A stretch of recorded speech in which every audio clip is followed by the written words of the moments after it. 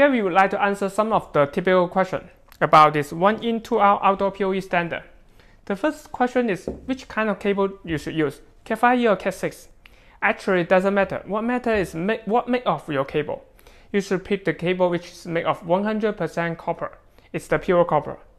The reason is because when the power travels through this cable, there are always power loss. And the copper cable can reduce the power loss. If you just pick the cable like the CCA, which is the low-cost one, it may generate serious power loss. Eventually, you don't have enough power at the end of the cable. Another thing about cable is the terminal. And this PoE standard cannot take in this pre-made terminal because it's too long. It just cannot close the ground properly if you use this pre-made cable. You should use this manual ground. It's shorter, you can see. The RJ45, the connector is totally shorter. That's the one thing you need to pay attention. The next question is about waterproof. We plan to use this PoE standard outdoor, right?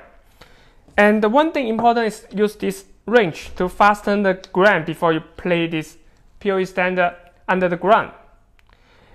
Just remember, the human source is not strong enough to cross this wrench, and it will not crash the cable. Even you fasten, it will never cross your cable. It's the copper cable, it's not a fiber optic cable.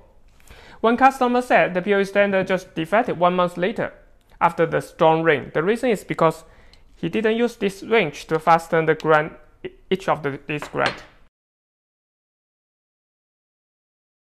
The next question is about surge protection. Why we need to care about surge? You see, when we use this PoE standard, we're supposed to just repeat the PoE level after 300 feet, even longer. So the longer the cable running, it's more high possibility it may pick up the surge in the environment, and the surge will travel through the cable and go to the both ends. If we didn't take care of the surge, it may eventually damage this PoE standard or your device. You can see there's surge grounding spot. It's quite important to grounding this spot. If there's surge going through this PoE standard, it may just release the surge through this grounding spot. So can this PoE standard work with passive PoE like the DC 24 voltage passive PoE? Negative, it will never work.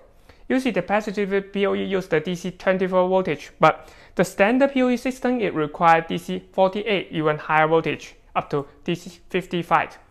When the voltage coming in just using the DC 24, if you think the voltage is too low, the whole system will not initial, not start up. So how can we repeat is there any solution to repeat the passive PoE? I don't think there any directory solution, but we can convert the passive PoE to the standard PoE. Then you may need one of the devices like the PoE splitter. Okay, the last but not least, what's the difference between these two, right? You can see this one comes with the metal ground, so it's more robust than this one.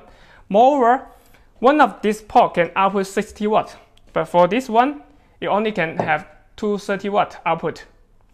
Alright, that's all for today's video. If you have any question, please post in the comment section below. See you next time.